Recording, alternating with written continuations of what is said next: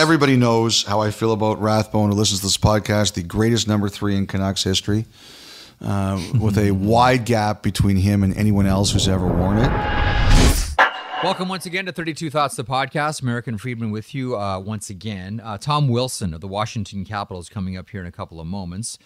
Sat down with Wilson in Vegas as part of the NHLPA Players Tour. Stay tuned for that one. Elliotte, shortly after we hit publish early Friday morning, Steve Staios was named the president of hockey operations for the Ottawa Senators.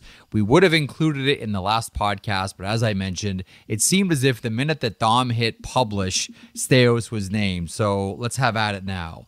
Was with the Oilers in an advisory role, long suspected that Michael Andlauer, once he had the NHL Board of Governors magic wand waved over his head and became the official owner of the Ottawa Senators, he would send for Steve Staios. He did, and he's now the president of hockey operations. Staios' name has been one that we've heard attached to various teams in various positions. I remember during the Anaheim search, whether they interviewed him or not, his name was out there almost immediately. Anyhow, your thoughts on Steve Staios, president of hockey ops with the Ottawa Senators. Worst kept secret in hockey. That's a pretty bad one. We all knew he was going. Maybe one of the worst kept secrets in hockey history, Jeff. I think Edmonton at some point during the summer, they wanted to extend Staios, and that obviously didn't happen. And everybody knew the writing was on the wall. Him and Michael Andlauer have a long history back from their OHL days. And I think the process just had to play out. I think at one point in time in the summer, Edmonton got a little annoyed about it. I think they were unhappy with the way the whole process worked out. But the challenge was, and it was a difficult one for Staios and the Senators to navigate. I think everybody knew he was going there and wanted to go there in the big role. But there was, until a certain point where Michael Andlauer was given permission from the NHL to do it, he couldn't go. So he was kind of in no man's land, in purgatory between Senator land and Oiler land. So they just had to wait for the process to play out. Real quick, just a thought on Staios, because as I mentioned, like this is a name that's been attached to various teams at various times. Like it was inevitable that even if Michael Andlauer doesn't purchase the Ottawa Senators, I mean, he was already there as in an advisory role with Edmonton. He was going to end up somewhere with some team in a senior capacity here. He's sort of ticketed as, one of the, the quote unquote next young managers or next young executives in the game. His name's just been around a lot of conversations for a few years now. Yes, there's no question about that. Like the day was going to come for Steve Staios. But the moment Andlauer became the front runner in Ottawa, I think everybody knew it was going to be there. Like what's natural human instinct, Jeff? To go with the people you feel most comfortable with. Those two feel very comfortable with one another. I don't think anyone is surprised. Do you have a thought on Pierre Dorion, general manager of the Ottawa Senators, through all of this as well? I mean, there was some, people wondering, okay, Andlauer buys the team, he brings in Staios, and he brings him in a general manager capacity, but not so fast. Pierre Dorion remains. No, I always thought it was going to be the big position for Staios as the president of hockey operations, and we'll see how this all plays out. Like I said, I've said on this podcast before, I expect that Dorion will last the year. He will be the GM of the team this year. I don't think there's anything short term here. And the other thing here, too, is if you're Ottawa, you have a chance to have a pretty big year. You have a chance to arrive back on the NHL scene. You've got a good-looking team. There's a lot of optimism. The thing you have to avoid, especially right on the eve of the season, are unnecessary self-inflicted wounds. I actually think right now, the worst thing you can do is throw yourself into some kind of organizational chaos.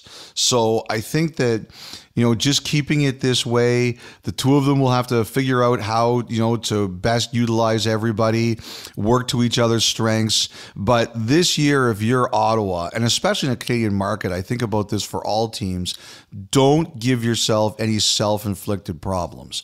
If other people want to speculate, let them speculate, but you don't walk yourself into any trouble. And I think right now, I'm sure Staios has known exactly what's been going on there. I'm sure he has a very good idea of all the situations the Senators face. But I think on the eve of a season, to make that kind of a change and then make a second one, I don't think it's necessary. Especially when you're primed to have a good year, don't do anything that destabilizes your situation. Figure it out down the road. I think, someone said to me, if you were Pierre Dorion, what would you think about all this? And you know what, Jeff, my response was? I said, I think people like you and me and other people in the media industry, we are uniquely prepared to answer this question and provide insights into this question because we work in a very volatile industry. How many different bosses have we had over the years? I think you get used to or you understand what life is like when the ground is constantly shifting around you. And the advice I always give people in that situation is do the best job you can.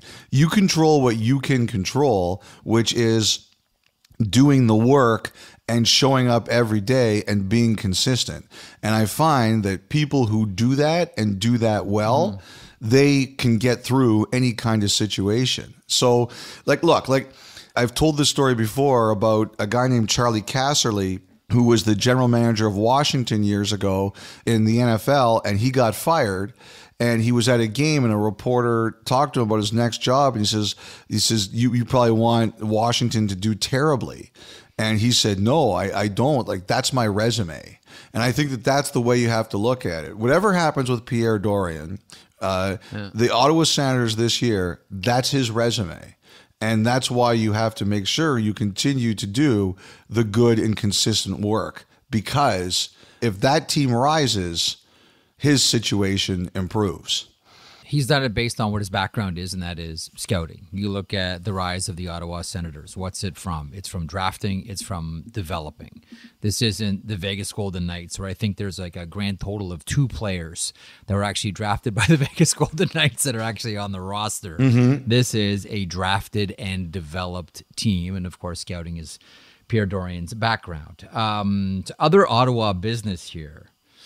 Shane Pinto, that shadow looms larger and larger every single day that this contract saga goes on. Elliotte, what is the latest?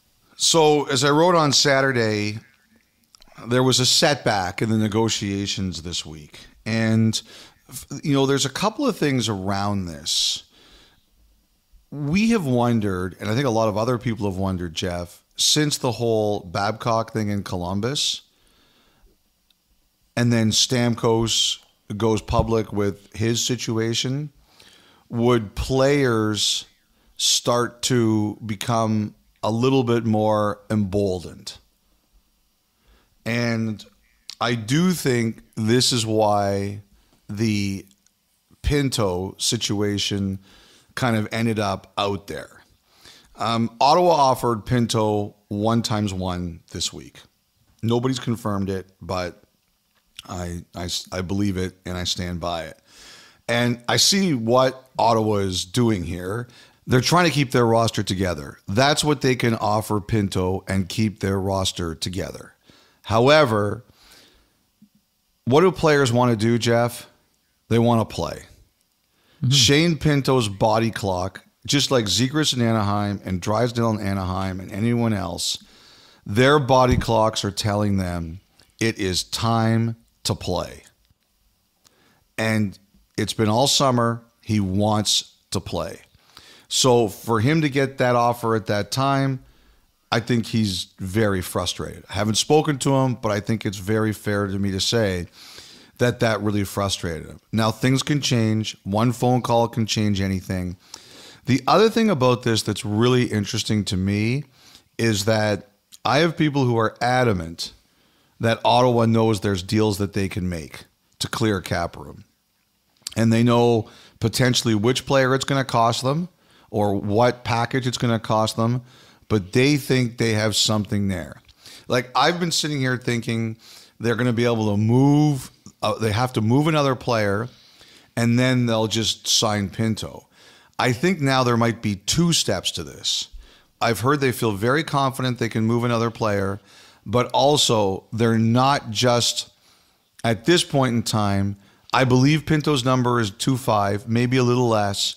I don't think Ottawa wants to go there. I think part of this is Ottawa is like, we're not sure we want to go to that number. Now, maybe we end up there, but maybe we don't.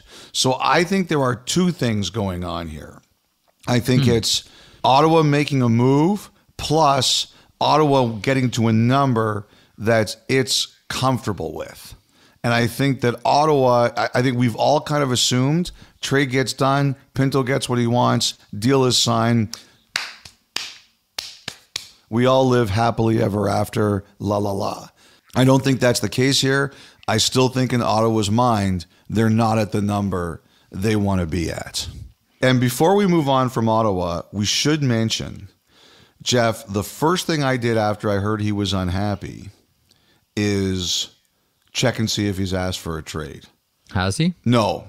As far as I could tell on the weekend, and we're recording this on Sunday, people were adamant that he has not asked for a trade. And I still think everyone's preference here is Pinto stays. I think it's Pinto's preference. I think it's the Senators' preference. I think he wants to stay and they want him to stay, but they have to get him to a number. And everybody has to get to the number. Okay. Lassi Thomson. As we record this podcast a few minutes ago, specifically 8 minutes ago, Lassi Thomson was announced, claimed by the Anaheim Ducks on waivers. Lassi Thomson is a first-round draft pick going back to 2019, 19th overall by the Ottawa Senators, right after Dallas took Thomas Harley. This is interesting. Waivers have been a little bit interesting, specifically for the Pacific Division. Ty Emberson goes to the San Jose Sharks, another right shot defenseman there. Lassi Thomson was one of the players that the Ottawa Senators tried to attach to any trade to sweeten the pots. And obviously it didn't go anywhere, placed on waivers, and now Anaheim has claimed him. I want to ask you about Anaheim. We'll get to Killorn and get to Zegras and we'll get to Drysdale in a second. But what do you make of this move? I mean, it's not as if, like, I'll be honest with you, it's not as if the Anaheim Ducks need any more young defensemen, Elliotte Friedman, whether it's Minchikov or Olin Zellweger. Like, they have a lot of young D. That is one area they do not need to shore up Elliotte Friedman. Well, I'm going to talk about where I was on the weekend a bit later on, but there were a lot of people there saying that Anaheim is really, really building something. Like, in terms of prospects, you're right. They've got a lot of bodies there that look like they're going to be able to play. And you add Thompson to it. Now, this is why you don't pay attention to the first week of exhibition play. Because if you watched Ottawa, and I confess I didn't watch them a ton, but I know people who did, they said he actually played pretty well. But the Senators looked at their overall defense, and remember, they know all these guys the best, and they said, look, he is not going to be one of our top 6-7 guys. And the one thing I do wonder about here, Jeff, is that I wonder if they looked what Pittsburgh did with Ty Smith. As you said, Smith clears, Emberson does not. I wonder if Ottawa said, if we're going to put him on waivers, our best chance to do it is now. But at the end of the day, Ottawa made a decision that long-term, Thomson wasn't one of their best guys. And it's probably the best thing for Thomson.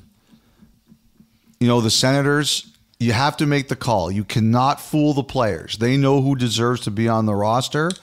And I bet you that they looked around and said, he's not going to be one of our top 7Ds, top 6D, and there's no sense in having him in Ottawa if he's not going to play. You know, I have to tell you, one of the things that has really surprised me over the last few days, and I think about it more, is that Ty Smith didn't get claimed.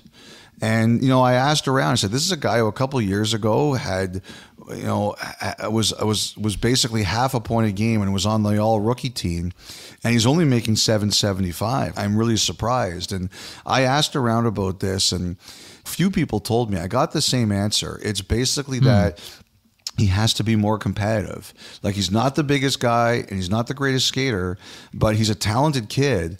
I think the thing that concerned some people was that he wasn't competitive enough. And I hope it really works out for Ty Smith. He was a guest on this podcast. He was a great guest. I root for people like that.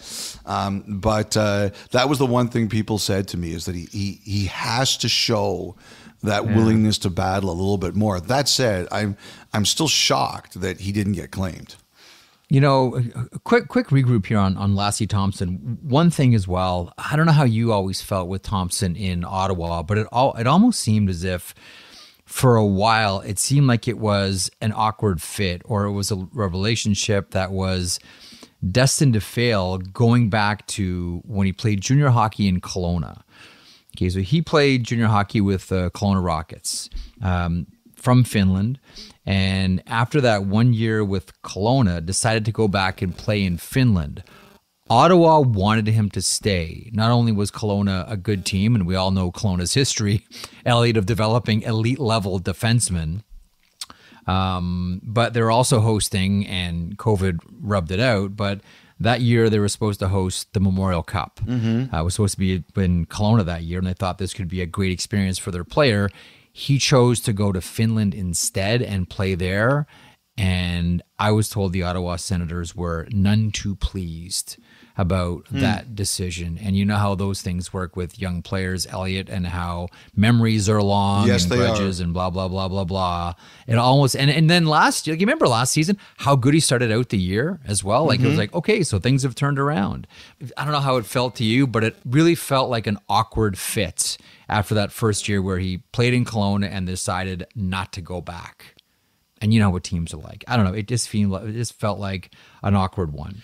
Okay, so we're talking about Lassi Thomson, now a member of the Anaheim Ducks. Some bad news for the Anaheim Ducks. Alex Killorn, fractured finger, 4 to 6 weeks there. And the contract sagas drag on with, yes. Oh boy, with Jamie Drysdale and Trevor Zegras as well. What are your thoughts lately on the Anaheim Ducks, Elliotte? Well, I wanted to talk about Drysdale a little bit more here because someone sent me a note. I guess there was, I don't know what it was or where it came from, but they said they read something on the internet where things are always true, that the Ducks were under investigation for the way that Drysdale's injury was handled at the end of last season. And that's not true. Like, I looked into that and I was told that is not the case. But what I do think is this. Drysdale, as we've talked about, has 2 years until he's arbitration eligible. And one of the reasons he's 2 years away and not one is he fell 2 games shy of the minimum games played this year because of his shoulder injury. So if he had played 2 more games this year, he would have accrued a season towards arbitration. He didn't. So he's got to wait an extra year. And that's part of this situation. Like, Anaheim is using its CBA hammer in this case. Drysdale has, no rights at all, basically. So, and Anaheim is grinding away at him. Now, what I do believe, and again, this is kind of, it's something that, like, the one thing here I have to understand about Drysdale is, Drysdale, from what I'm told, does not want to make a stink about this. He wants to be quiet, get his deal done, and get back into play. I've heard that he's asked that there basically be no conversation around him. Like, he just doesn't want anyone talking on his behalf. He wants it to be quiet as it stands. He just wants to get this done. That's basically the way he feels. However, I have heard that there have been some conversations about just how the end of last year went and whether or not he could have played. There was a time last year, at the end of last year, there was some thought that he might play, and he didn't. And I have heard that kind of an undercurrent of this conversation is, could he have played those 2 games to get him this service year, which would change the tone of the conversation? So I think, and again, I don't necessarily believe Anaheim did anything wrong here. I don't believe they're under investigation, but there is a little bit of discontent from what I understand that could Drysdale have played last year and gotten those 2 games. Mm-hmm. So that's where we are. I think that's an undercurrent to the entire negotiation is that, because like I said, the Ducks really have the CBA hammer here, and they are wielding it like Thor in the dark world. So there is, hang on, so we can pause. There was some speculation that in order to make sure they had the hammer, there is a thought out there that perhaps they maneuvered this situation into a place where it assured Pat Verbeek that he had this hammer. No, the one thing I've heard about Drysdale is he does not want this to be any more of a story than it is. Like, he's just a really quiet guy. That's what Jamie, don't worry, no one listens to this podcast. I want to be very careful of that. I don't think anyone is accusing the Ducks of doing anything nefarious like that, because I think that's a huge accusation, and if you're going to make it, you better be sure. However, what I do believe is that maybe he could have played, maybe, but now that he didn't, the Ducks are using their hammer. You get what I'm saying here? Yeah, no, I get it. I get that. And if you're the Drysdale camp, you're looking for a little more understanding, and the Anaheim camp is saying, and we always use the Jarmo Kekalainen example around this one, sometimes you have the hammer, sometimes the player has the hammer. Both sides are going to use it. Don't be surprised when they do. You know, the one thing that I really think here is that we are seeing some teams really use the hammer when they've got it. Like, with so many teams right up against it, how can you not? I understand Drysdale's point of view, yes, and I also understand Anaheim's point of view. Well, look at this. Like, I think when you're capped up, you might have to. But, you know, the one thing I always remember, the one thing I always say is, I'm 53 now. I take negotiations less personally than I did when I was younger. But you always got to worry about how some of these guys are going to take it personally. That's the only thing. When you're a young developing team, how much of this do you want to build up? Yeah. Like, eventually when this Ducks team, and like you said, like, the conversation around Anaheim is, look at the prospect pool. Never mind the prospect pool. Look at the young players that are on the roster right now. You know, look at Zegras, look at McTavish, look at Carlson on the horizon. Like, you're starting to see, you know, the route that's going to lead to the fruit here for the Anaheim Ducks. When they finally arrive there, do you want them to have that sour taste in their mouth, or have something bitter?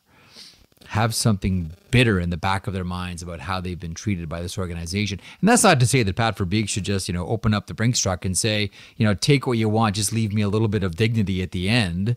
But I do understand that concern, you know, and I do understand that Drysdale, Zegras, all these guys understand that it is a business, but still, where do you want them to be at mentally with the organization when this team and these players arrive? I get it. Just a quick update here. Wanted to add a little bit more about Zegras. I'm under the impression that there has been some progress made there. I wouldn't want to say it's anywhere close to being done. I don't know. I don't want to get anyone overexcited, but I do believe some progress has been made there. You have a thought on the Killorn injury here? And, we should mention as well, speaking of Anaheim, how about that scare last week? John Gibson injured against Los Angeles, and then everybody exhales when he shows up at practice the next day. Wow, it's been a while since we've seen someone look that sick on the ice. I was glad he was okay, because, you know, you're worried that's a bad concussion or something like that. Like, yeah. So I was glad he was okay enough to practice the next day. Okay, the Minnesota Wild. Bill Guerin, general manager, getting some work done towards the end of last week. Matt Zuccarello, a 2-year contract, 8.25 for a 4.125 AAV. Marcus Foligno, 4 times 4, the $900,000 bump and the 4-year contract. your thoughts, and we're going to get to what's next for Minnesota here. Well, Ryan Hartman to come. I was going to say the impending UFA Ryan Hartman here, but still, Zuccarello re-ups, Marcus Foligno re-ups as well. The one thing about Bill Guerin is, what's interesting about him is that he's, I don't know if I want to say uniquely impulsive when it comes to GMs, but like when he decides he wants to do something, he gets it done. Like if you take a look at these conversations with Zuccarello and Foligno, and they're both represented by the same agency, he basically got them done fast. They were done really fast. And one of the things that Guerin told me about how some of his decision making, like when he sometimes wants to trade a player, he doesn't necessarily go out there to create a market for it. He decides what he wants for that player. He targets teams that can deliver what he wants, and he tries to make it and get it done. So I think, he's obviously got a decision-making process, but once he decides he's going to do something, there's no BS. He goes and gets it done. Like I would bet when he called Foligno or Foligno's reps, and I think Foligno's Pat Morris, I bet you he said, look, here's my number, and said, if you want it, it's there. If you don't, you don't. And Foligno wisely, he's like 4 times 4. I love it here. Sign me up. And the thing is, like, Guerin knows, and you can read his quotes, Guerin knows that not everybody thinks it's a great deal, but he's like, I don't care what anyone else thinks. I know my team. I think I know what makes us successful or what puts together a winner. And come hell or high water, I'm going to do what I think is right. I'll tell you something. I think Guerin would be a fascinating guy to follow for a year. Like Michael Lewis is on 60 Minutes Sunday night. He's doing a thing on Sam Bankman-Fried who he followed around and all this craziness. I mean, that's going to be insane. I think Michael Lewis should follow around Bill Guerin for a year because it would almost be like the anti-Moneyball, I bet. Moneyball was thinking, plugging guys in, looking at what the numbers meant, who's the outlier, how can we take advantage of something that we think is valuable that nobody else uses, at that time walks and on-base percentage. And I think Guerin would be like, I'm thinking, I'm going with my gut. And I don't care what anyone else thinks. Well, I mean, that was sort of one of the things that he talked about in Russo's piece when he talked about defending the Marcus Foligno contract. He said, and I'm paraphrasing here, I don't have it in front of me, something along the lines of, "We're a better team with Foligno in our lineup. We're a better team with this guy around. It's not just the what you see by way of stats. This guy makes us a better team. We need to be a good team." I think that if you're the GM of the Minnesota Wild, you're looking at your division, you're saying, hang on a second here. Like it's like we know what Colorado is going to be, we know what Dallas is going to be, and after that it might just be jump ball, and why not us again? And this guy makes us better. This guy brings an element that other guys on this roster don't. Well, if you take a look at Guerin's Stanley Cups, and he won a couple as a player, he probably had 1 or 2 guys on his team that he looks at and says, Marcus Foligno. Listen, hang on a second here. Pause on that. I think that there's part of Marcus Foligno that Bill Guerin looks at and says, I was like that. Foligno's never been as talented a scorer as Guerin was. No, I'm not saying that Marcus Foligno is what is now what Bill Guerin was. No, Bill Guerin was a much superior hockey player. But I look at the nature of what Bill Guerin brought to every team, and don't you see part of that in Marcus Foligno? Yes. Like, what is he talking about? Like skill, a player with skill who's tough.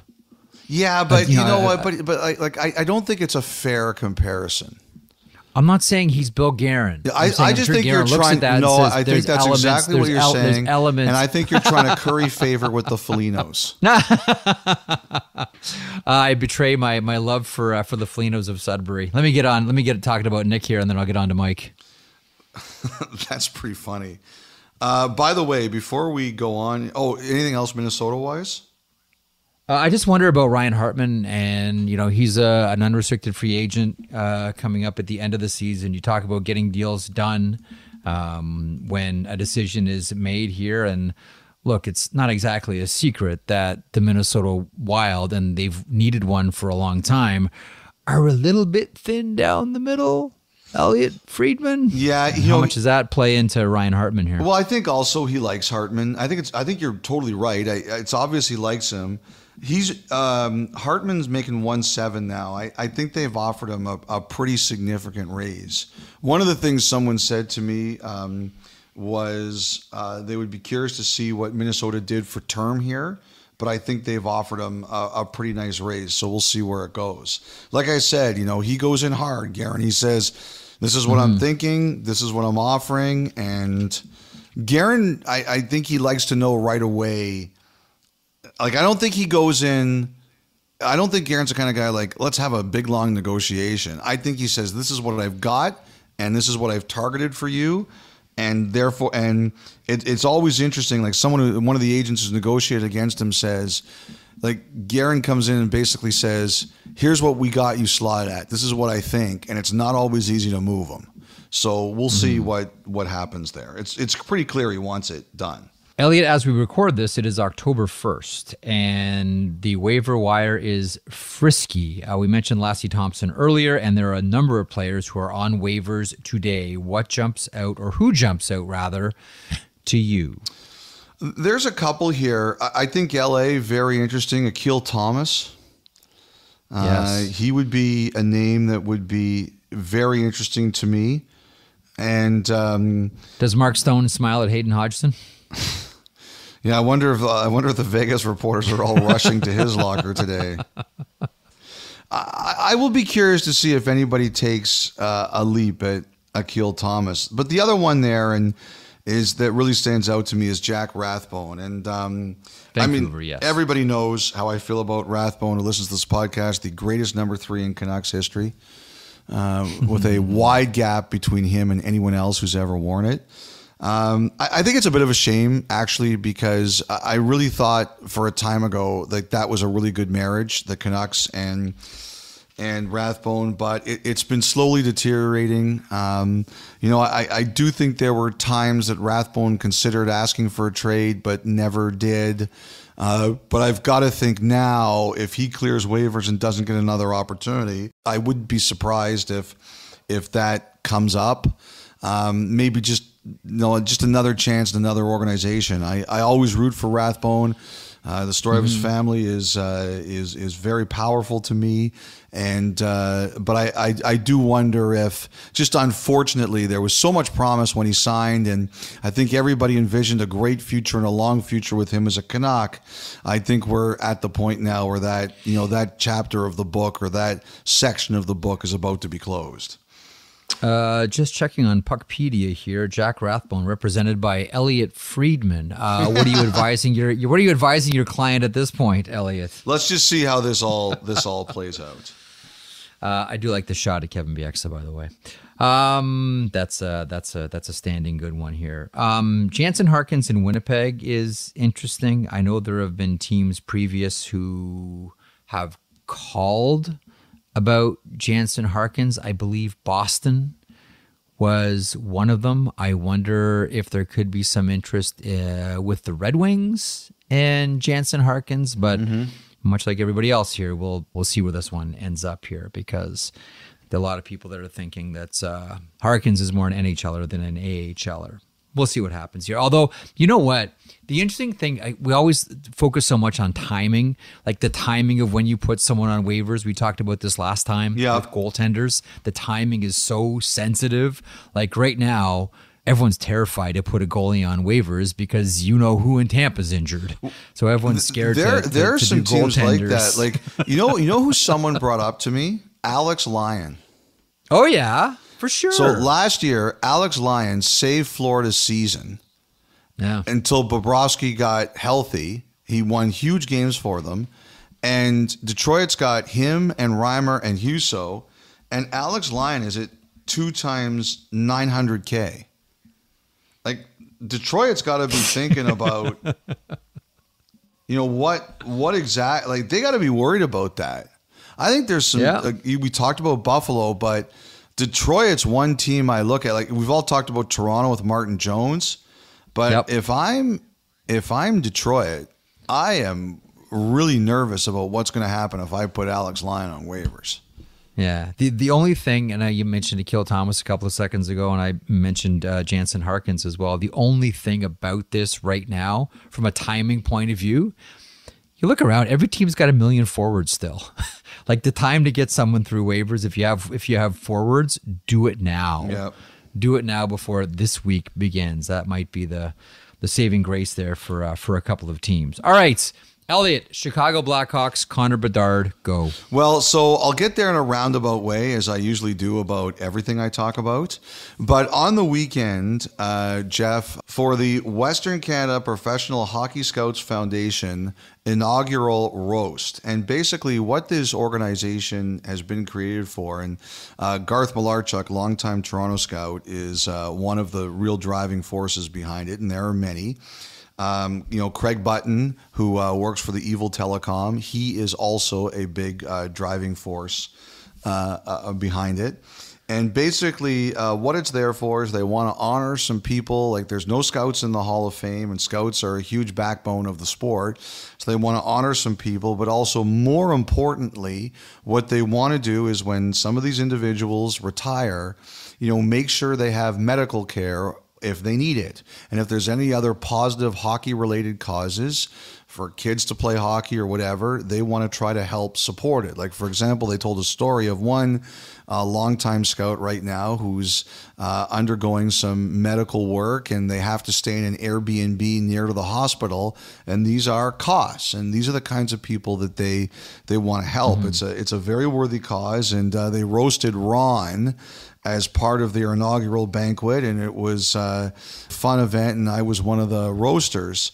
But that's great. The one thing that really stood out for me on the weekend is there was a debate among them about Bedard and how many points they think or goals they think he's going to get this year. And oh, geez, I got to tell you, they were raving about him. Like, I know. The one thing that you forget when you're in the studio so much is just how much good conversation is out there that you miss because you're not traveling.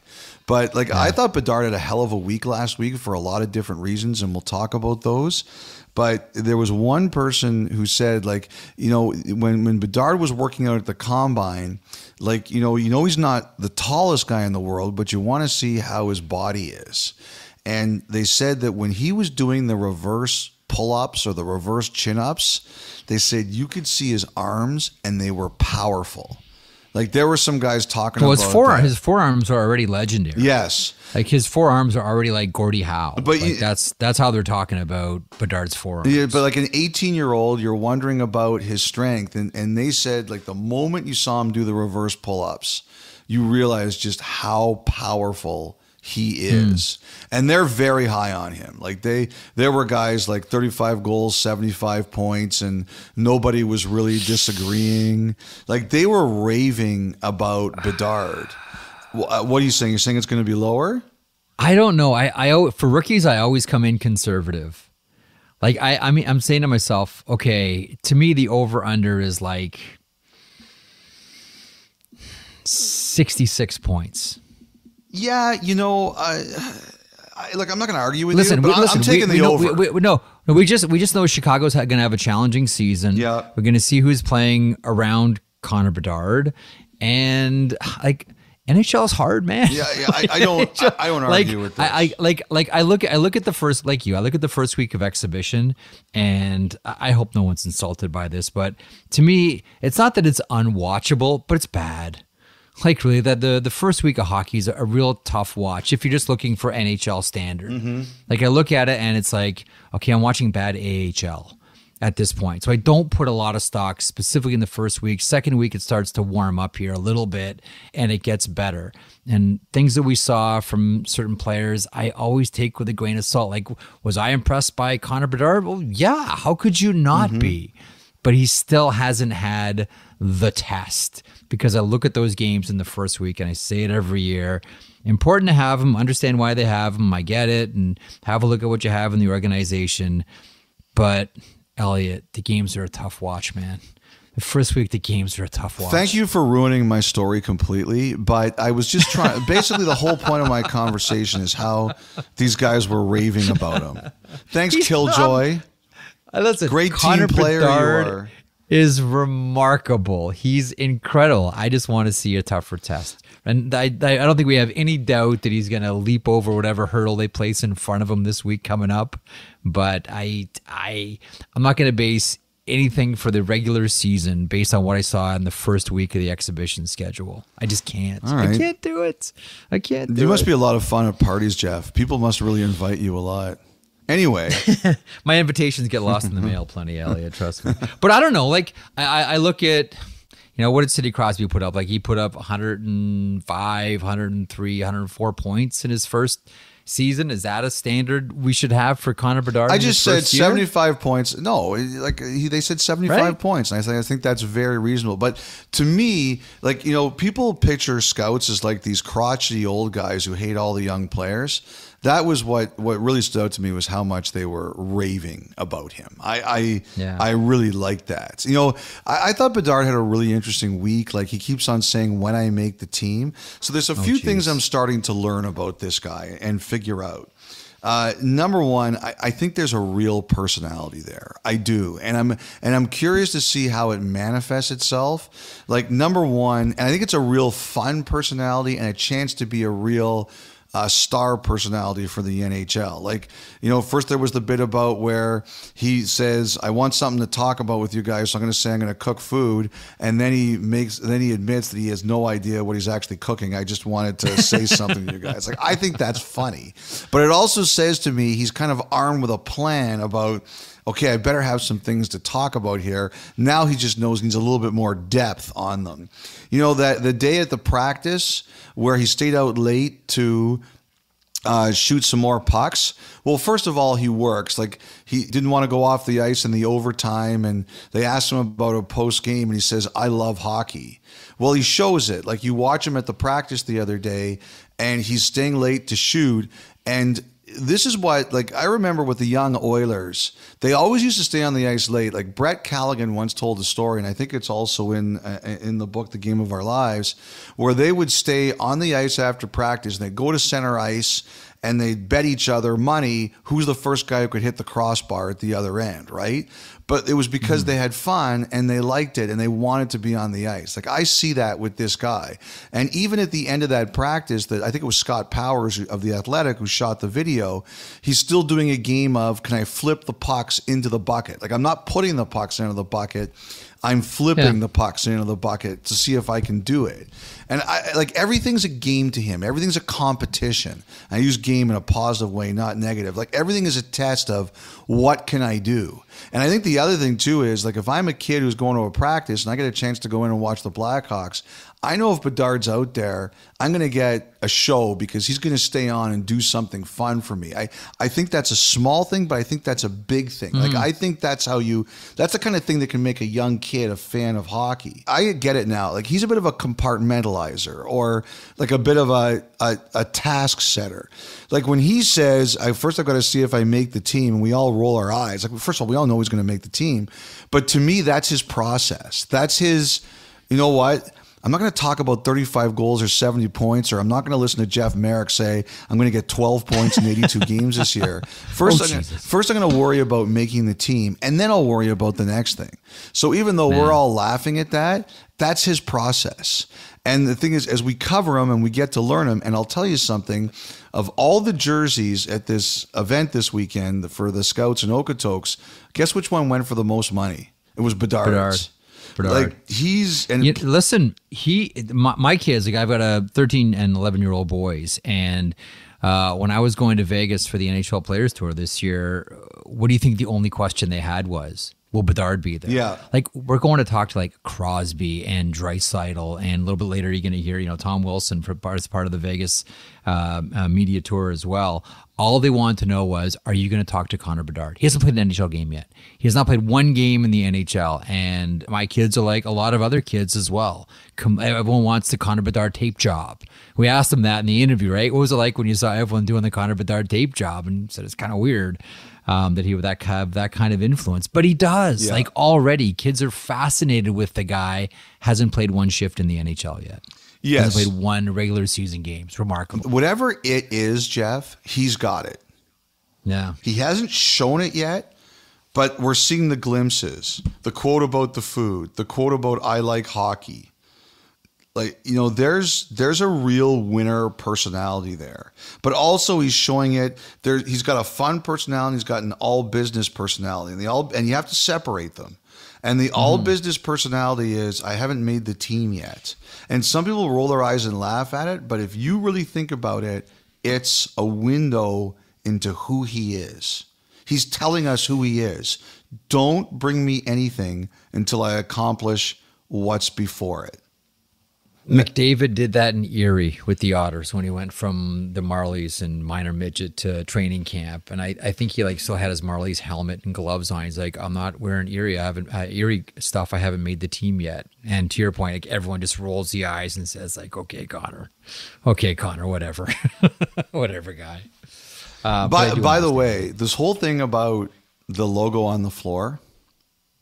Don't put the logo on the floor if you don't want to get stepped on. Look, you're right, but I also think about it this way. Jeff, what rule, if I come visit your house, which will never happen because I never want to go there, but if I come visit your house, what rule do you have in your house that I'm going to say it's stupid, but I'm going to listen to it because it's your house? What rule do I have? Yeah.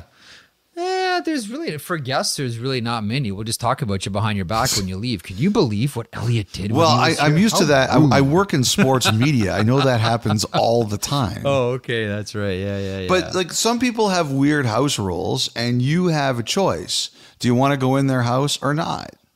Part of that is, though, Elliotte, that dressing room, and I know players don't like hearing it, but that's where media works. Still, it's their house. They decide who gets let in and who doesn't. Well, I agree with you. Fine, Put the thing on the roof. I remember at the 2004 World Cup of Hockey, when Canada won, they put a giant Canadian flag on the floor of their room, and you couldn't not walk on it. It's the most uncomfortable I've ever been in a room because I'm trying to basically walk on the stall seats so I don't step on the Canadian flag. That was the dumbest thing I've ever seen. Mm-hmm. Well, I've seen plenty of things dumber than that, but dumbest on the floor. And that shouldn't have been done. And I think they should put it on the roof. But look, if you're invited into somebody's room, you got to follow their rules. Yeah, but if the rule is if I invite you over and then put a giant German Shepherd logo in the front hallway, and you and your family have to tiptoe around it because I will be offended if you dare step on the German Shepherd head rug that's in front of the front door. Don't you have the right to say to me, "Hey, dummy, maybe don't put that here. You've invited me over.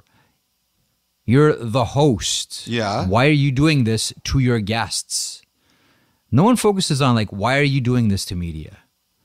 Everyone's focused on, well, you need to conform to our. You've invited us in here. Yeah, but if I get invited to your house, which your dog lives in, and I step on your dog, it's an accident, but I'm not going to blame the dog for sitting there. No, that's totally different. That's chalk and cheese. No, it's not. Apples, it's completely the same. And oranges. It's completely the same. No, it's as a matter of fact, you know what? You know what I got out of this? You are not a true dog lover. I'm not a true dog lover? No, because you're saying that the guest is over your dog, which lives in the house.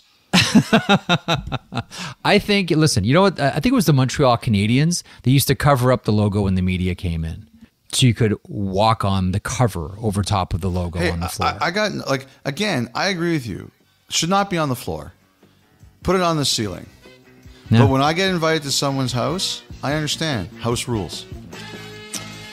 House rules. And the rule of this podcast is right now we take a break and we'll come back with the Montana's Thought Line, some questions and some voicemails from you and Tom Wilson of the Washington Capitals, all still to come on 32 Thoughts, the podcast. Watch out where you step. Listen to the 32 Thoughts podcast ad-free on Amazon Music, included with Prime.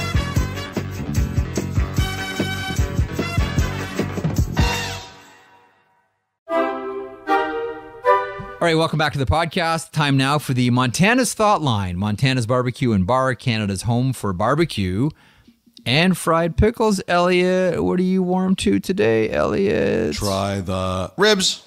32 Thoughts at sportsnet.ca is the email. By phone, 1-833-311-3232. Ryan from Duluth, Minnesota. I love this one. Okay. Elliotte, you're about to find out why. Elliotte and Jeff, avid listener from Duluth, Minnesota. Thoroughly enjoy the pod. Thanks for it, Ryan. No problem. Gotta say, as a geologist traversing the Great Basin Desert in Nevada, it helps dealing with the utmost isolation. However, I heard Elliotte say he was dodging brontosauruses in the Paleozoic era. Now, I'm not sure how many of your listeners are geologists, and I couldn't let it slide. The Paleozoic comprises 550 to 250 million years ago, whereas the age of the dinos wasn't until the Mesozoic, Triassic, Jurassic, Cretaceous, 250 to 66 million years ago. If you were indeed in the Paleozoic, you'd be swimming with a lot of fishes. Anyway, perhaps this little Earth history will enlighten some of the listeners. All the best. Go Habs go. Ryan in Duluth, Minnesota. You knew I was putting that one in. That's fantastic. Time now for a voicemail. Hey, Jeff. Hey, Elliotte. You got a Colorado kid calling you? I was thinking about the 3-on-3 overtime and what would happen if they put a shot clock where teams have 30 seconds to register a shot on goal, and if they don't do so, a small buzzer sounds and they have to dump the puck behind the net and then get back and play defense, and the 30 seconds starts for the other team right then. Thanks, guys. I think it's been discussed at times. At least so too. At least the spitballing idea of it. I can tell you for a fact, because someone did tell me that has been discussed before. So I don't think it's out of the realm of possibility. I don't get the sense that it's a front burner thing or it's definitely going to happen, but I think it's been thrown around. Because what we talked about this last season on the podcast, I believe, Elliotte, what it's turned into is you're waiting for the perfect shot, and if you don't have it, it just turns into endless regrouping in the neutral zone. Yes. Regroup. Or once upon a time, the 3-on-3 overtime was just up and down, house on fire. This is incredible hockey. And then you know what wrecked it, Elliotte? Coaches. Yes. Coaches. A Colorado kid submitting that one. Thank you for that on the thought line at 1-833-311-3232. Jose from Laval, Quebec. Hi, Jeff and Elliotte. Big fan of the pod. Learn a lot. Appreciate all the insights you both give. Was wondering why some teams are playing 8 games in the preseason, like the Oilers, and others, like the Habs, play only 6. Thank you. Have a great hockey season. The answer is a 5-letter word. Money. Money. You can pick the Cardi B version, the ABBA version, the Flying Lizards version, that not as well known. So pick your version of money. Quite simply, there's a minimum. I think it's 6. I could be wrong about that, but I thought it was 4. I actually thought it was it? Isn't it minimum 4, Elliotte? Let's Google this. Maybe we should actually check their facts before we answer it. But that's no fun. Really. I think it's a minimum 4 exhibition games, but to Elliott's point, some other teams who, listen, fans come out, they can sell the tickets. They'll do as many as 8. And don't forget, at this point of the season, the players aren't getting paid. Yes, and I will tell you this. I was at the exhibition game in Calgary on Friday night between the Flames and the Oilers. And happy for Jack Campbell. Yeah, he looked good. Spoke to him briefly after the game. And, the one thing is, it wasn't the biggest crowd. It certainly wasn't the best game. But it was loud there. And you remember, there's a lot of, especially kids or fans who can't get into a regular season game. Either they can't afford the tickets or they can't access the tickets. And that's a big night for them. and they were enthusiastic. And that was the one thing that really struck with me is just, how many people cannot get into a regular season NHL game that go to exhibition games. And those are people, they're your hardcore fans. They want to see more games. And those are the people you got to take good care of. True. Braden submits this one. First of all, thanks for making my drive from Barrie to Bala tolerable every day. Just a question around guys signing contracts and getting the C. Brady Tkachuk was announced as captain within days of signing an extension. Backlund just today. This is from last week. Would NHL contracts ever include anything around becoming the captain? Is there any promise from the general manager to entice the player? Thanks, gentlemen. That one from Braden. John Tavares is another one that comes to mind. Well, I do think it comes up. Like, I remember when Anze Kopitar signed his big extension in L.A., they talked about how he would eventually replace Dustin Brown as the captain.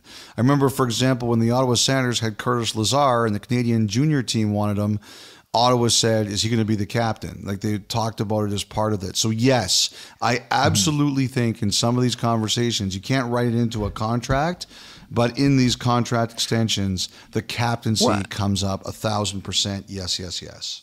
Wasn't one of the motivations of Mike Gillis, then general manager of the Vancouver Canucks, wasn't one of the motivations putting the C on Roberto Luongo a way to entice him to sign an extension? Yes, that was part of it. You are right about that. Yes.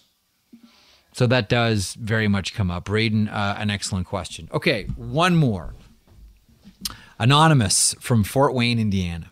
Jeff and Elliotte, love the pod. Never miss one. Thank you. My question is about the Hurricanes AHL affiliate. Oh, man, you love this one. You just love this topic. They don't have an affiliate. I'm from Fort Wayne, Indiana. We have the Comets, our ECHL team. By the way, Fort Wayne hockey history is legendary and deep. We have the Comets, our ECHL team, always one of the top attended ECHL teams, 7,000-ish per game. Rather than starting a brand new AHL franchise, would a team try to grab an ECHL team that they know works and, quote, call them up a league? I think of the Colorado Eagles. I feel like this would be able to get up and going much quicker, maybe cheaper. Why not try to do that? The Colorado example that I just cited, that made the AHL completely in harmony with the NHL, which is 31 AHL affiliates for 31 NHL teams at that point. That has always been the dream and the main desire. We all know what's happened to the Chicago Wolves this year. They've decided to go independent. I've heard, wild talk about how much money, Elliotte, they're spending on players this year. So they are without affiliate, and to our emailer's point, Anonymous from Fort Wayne, the Carolina Hurricanes have had to disperse players all over the place. We've talked about this plenty. You can do it. Like, Fort Wayne is one because they have a great draw. I think that the Toledo Walleye would be another one, and that is a great, between the Mud Hens and the Walleye, that is a great minor league hockey town. It's outstanding, and much like Fort Wayne, they draw, I think, like 7,300 or 7,400 fans per game. But here's one that I want to throw for your consideration.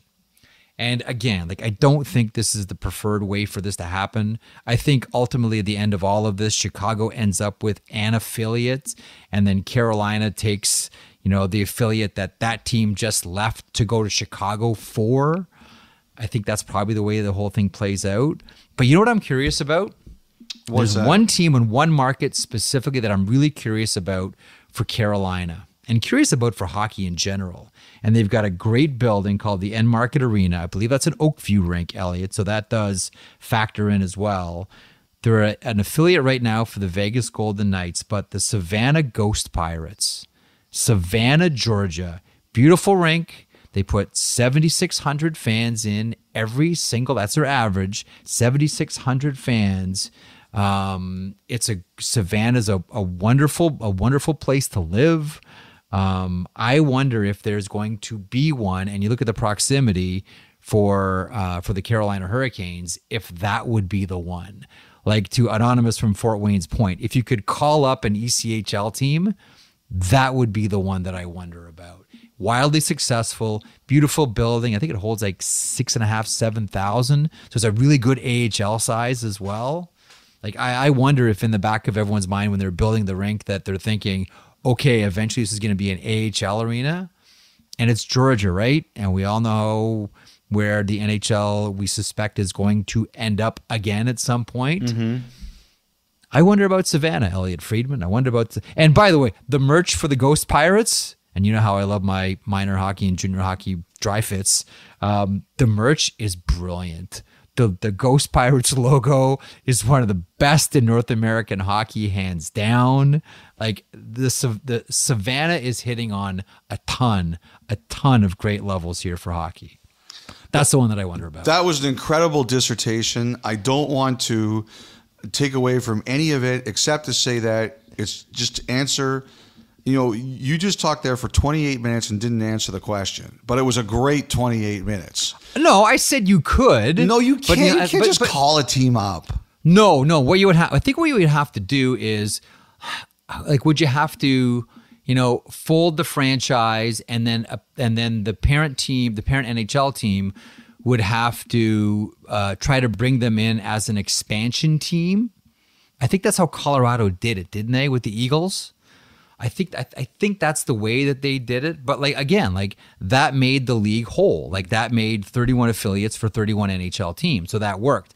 I don't think that they want, you know, 33 teams for 32 NHL markets between the two sides. Like, I think that ultimately what happens with Chicago is they play this year. There's another team that wants to change affiliates. They end up, you know, getting a deal from Chicago, going with them, and then whatever market that team leaves, Carolina goes into that AHL team, goes into that AHL market.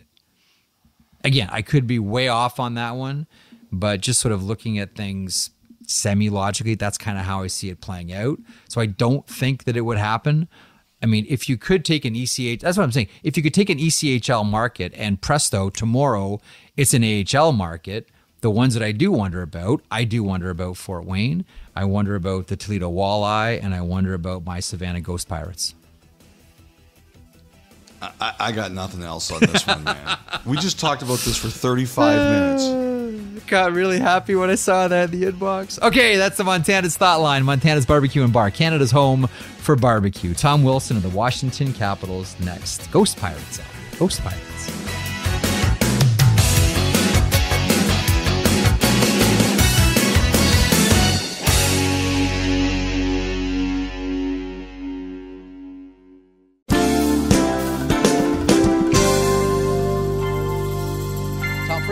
Congratulations on the deal. How much of that is just the weight off your shoulders, the piano off the back, all of it?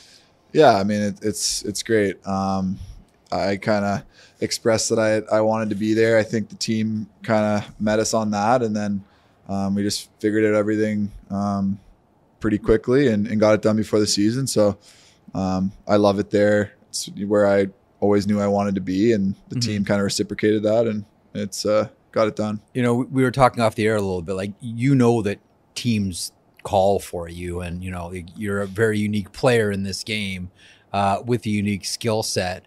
When you hear rumors about yourself, what goes through your mind? Because, I mean, you love it in Washington. They love you. You hear these things. Yeah. I mean, you never really try and think about it too much. When you wake up and Twitter's buzzing kind of randomly about LA or Ottawa or wherever, I don't know. It's kind of fun. Like it's part of the gig. But I think everybody knew I wanted to stay in DC, and I was hoping. I mean, the odd time I had to just text my agent or PR guy in Washington and say, "Hey, what's going on here?" Like, does the PR guy get back to you? Because he never gets back to us. Yeah. Like, does he get back? He said, "Don't worry, Elliott's taking care of it. You know, we're talking to Mac, all that." So, I mean, often there's smoke where there's fire. I mean, you never really know. I'm sure there's a little bit of that. It's part of the business, but yeah. I was happy to kind of put that all to bed and get to stay in DC. As you know, Brian McClellan has a little bit of a temper. And like, I have to say that I don't know if I've seen a team push back on that buzz as much as the Capitals pushed back on yours. Like they were adamant. Nothing is happening here. There was a couple good video clips of death stares and him kind of looking at the media and like they're asking where this came from. And he's like, you guys, like what, where do you think? So it was a couple days of that. It wasn't too crazy, but then everyone's like, oh, he's going to LA, he's going to Ottawa. I'm like, okay, enough is enough. Have you ever been on the receiving end of a Brian McClellan death stare? Not yet. On my last deal, he kind of called me. We were talking after my previous deal when I signed with Washington. Forget what he said to me, but he's basically like, all right, like, don't make me look bad. Like, keep doing your thing or what. I don't know exactly what he said, but it was a 6-year deal and I was coming off a 2-year deal or whatever. Yeah. And he's like, all right, let's do this. Like it was 5-6 years ago now, but that was fun. He's got a good sense of humor. Yeah. And, keeps his cards close. Yes, he does. Yeah. One thing I wanted to ask you was the last Olympic team, the one that unfortunately didn't end up going. Were you ever told if you were on that team? I was never told if I was on that team. No, but I know that I was in the hunt. I think what I was told the last time was there was a couple guys left for one spot. And I still was at the table. So I don't know how much validity or truth there is to that. I think it was real. I think it was real. It was, that whole experience was pretty crazy for me because, Team Canada it's just like a different monster, right? Like it's just this team that is held up at the highest, the best players in the world and all the superstars. So that was pretty cool. Have you ever thought about what it would be like to be in the same dressing room as Sidney Crosby? Yeah, it doesn't really count, but I was chatting with him yesterday when he was coming off the ice, and such a great person. I haven't crossed paths with him off the ice much. We haven't got into it too much on the ice either. So with considering the rivalry, I just try to make sure that he doesn't make me look bad out there. And but he seems like a great person, and I mean, to be in that room with the caliber of players that were on those calls and doing some of the meetings leading up to the Olympics was just, it was definitely kind of a pinch me moment to be mentioned with some of those names. One follow-up on the Olympic thing. And you mentioned that, Team Canada is its own beast. What would that mean to you? Like every Canadian kid grows up and it's, Stanley Cup, but it's also, now the Olympics are a reality. Yeah. Gold medal Olympics, like it's on, hockey players, bucket lists, check mark lists. Yeah. I mean, I think you said it perfectly. When you're a kid in the backyard, on the backyard rink, when you're growing up, it's NHL, Stanley Cup, Team Canada gold medal. Yeah. I mean, that's the hockey resume that matters most to every Canadian kid. Olympic gold medal, I should say. And I think growing up, seeing some of those teams, seeing Sid score that goal in Vancouver, those moments are just like such proud hockey moments and something that every kid that's playing the game dreams of doing. So, I mean, it never happened. So it's fun to talk about it. Who knows if I would have been there, but just to be part of that process and to be mentioned in that group of players was pretty cool. Just summer of change in Washington. New head coach, some player changes.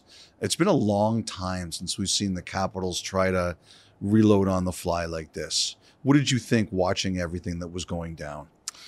Yeah, I mean, it starts with the coaching staff for sure. And I think Carbs is coming in. He's hungry. He's motivated. You can just feel the excitement from him. Like he wants to do well. You feel the genuine approach. Like he wants the team to do well. He wants individuals to do well, and he's hungry.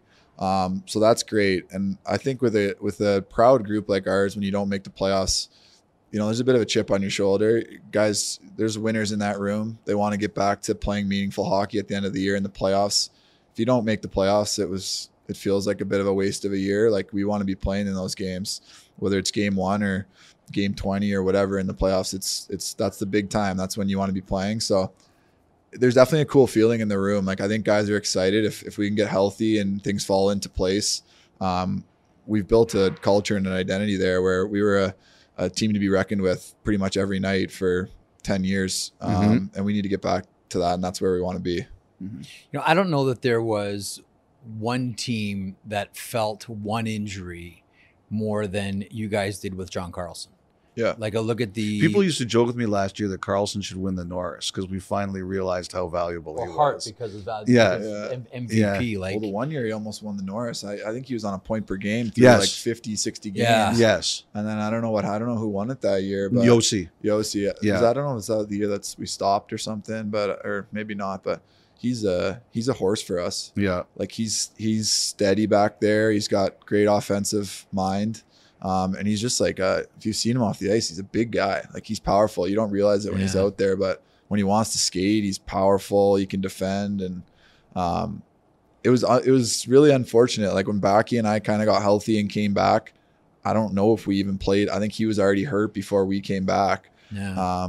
So we missed him for sure. He's just a steady rock on the blue line for us. I was going to say, I know that players, I understand that we all do, injuries it's part of the deal, right? When you're a pro athlete in a contact sport like hockey. But how much do you look at last year and say, you know what? If we had John Carlson in the lineup, things are different. Yeah, I think, you know what? We were so close down the stretch. Like there were some big games that when we were right in the hunt, right in the wild card race, if one game had gone our way, it would have built momentum. Like there was a game in Pittsburgh, I remember down the stretch that like we started winning a couple of games. We were feeling good. We might get in, and then we didn't get that game. And there was a few of those. And I think a guy like Johnny, like you pull some of those games in your direction, like he makes a difference. So there was maybe a handful of games. We ended up being 10 whatever points back, but that was the end result. It's always tough down the line once you're out. You maybe not playing with that same hunger as a group, but there was a couple games where I think if we had Johnny, we could have pulled him our way. It would have put us right in the hunt, and who knows. But you miss a guy like that. It's tough when you have injuries, especially with a guy of his caliber. Last one for me, Tom. Ovechkin over the next couple of years, he's going to break that goal scoring record. And I was reading an interview with Mark McGuire the other day. It's 25th year anniversary of him breaking the home run record. Okay. And he was just talking about how crazy it was, like looking back, like everybody who was there and just the whole craziness of that chase. Have you thought at all about what that is going to be like? Yeah, I mean, it's pretty incredible what he's doing for everybody in hockey. And he's so inclusive to his teammates and his organization and his city to make everybody feel like they're a part of it. And I feel like the whole sport of hockey feels like they're a part of it.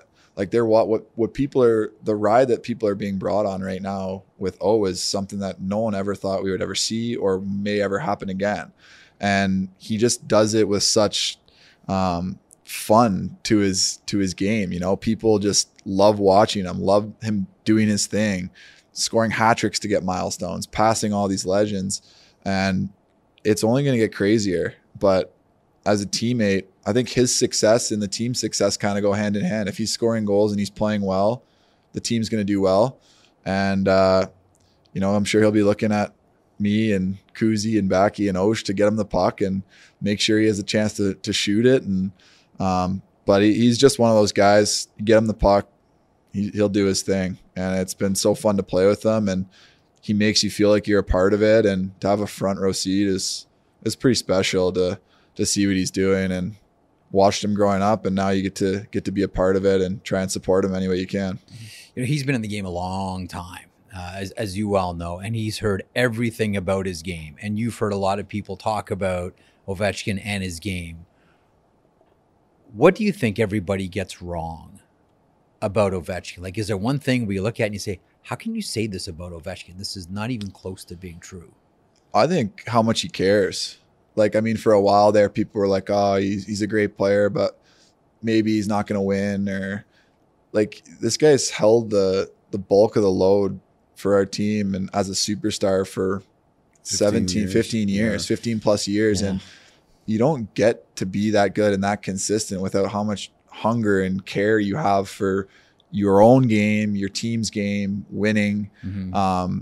And he's just like the hungriest guy that he's never satisfied. And he cares. Like, he's had numerous conversations with me over the years about how to be better, how to make, how to make my game better, how to be a better leader from his eyes. Like we grew up on opposite sides of the world and we're different people, and he's always trying to help me in whatever way he can. And he's a great teammate, and he makes coming to the rink every day just that much more fun. Like he's such a personality. He's himself through and through. And he makes it fun for everybody in that room from day one that they come on board with the Capitals. You see all these guys that revamp their careers in Washington, and it starts with him. They come in, they're welcomed, and you are who you are, and everybody has fun and is part of the team. And that's just, it's a cool way that he leads. It's very, very unique. And I guess some people may not see that from the outside. Listen, it's bizarre not seeing Washington in the playoffs. And I know you're going to do your best to rectify that this season. Best of luck this upcoming season. Yeah, thanks for having me, guys.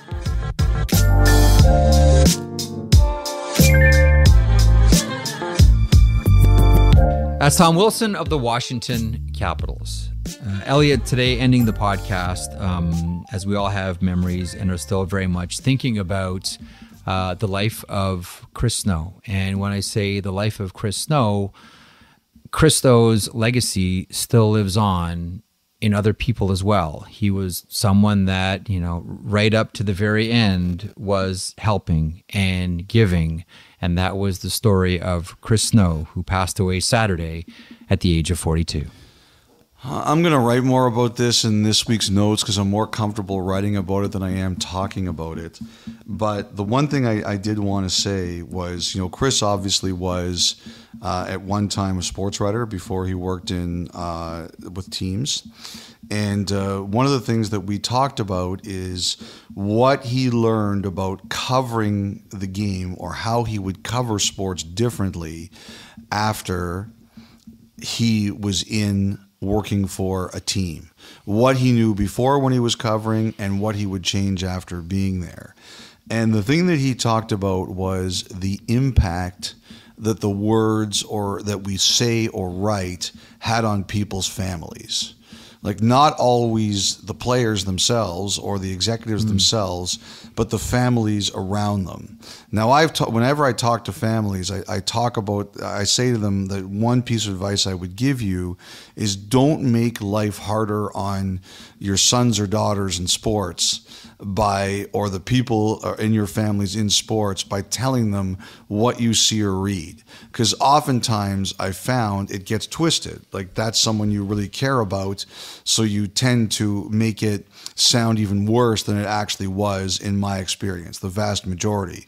But that doesn't mean that your words don't have an impact. And I would think about that a lot.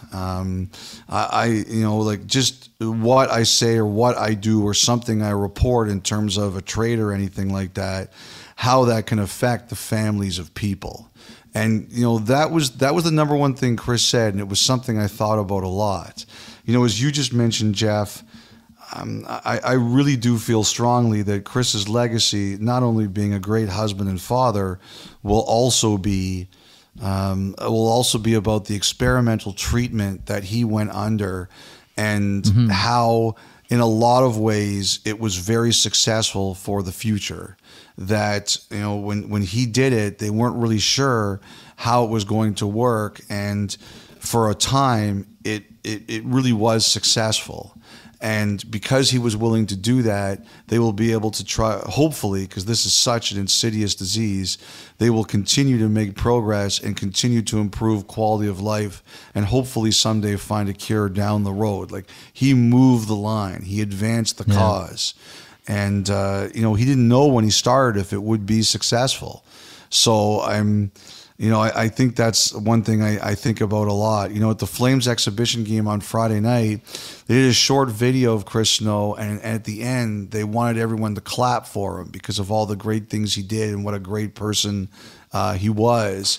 And I thought that was just such a beautiful touch. Like, I often think, I want to say when Joe Louis, the boxer, died, that happened at his funeral, was that people were told to clap because all the great things that Joe Louis accomplished in his life. And I always liked that touch. I think it's such a beautiful touch. And I think it's the way a lot of people should be remembered. But it's hard. It's hard on the family, obviously. My mother died when I was 11. My sisters, my two blood sisters, they were younger. I saw the effect that not having a mother around at that time, the effect it had on them. I think about the kids a lot. I know they will have a huge support network. Like there's gonna be people there who make sure they're taken care of. There's a GoFundMe for the family that Kelsey Snow has advocated for on social media that people can find. But the thing that you lose out on the most is just the emotions of having this person there, of having Chris Snow there. And that's what I think of the most. But when I think of Chris, I think that the most important thing he did, well, number one was being a good husband and parent. But number two was that he advanced the cause. And hopefully in the long run, what he did is going to get us closer to curing this. Peace to the Snow family.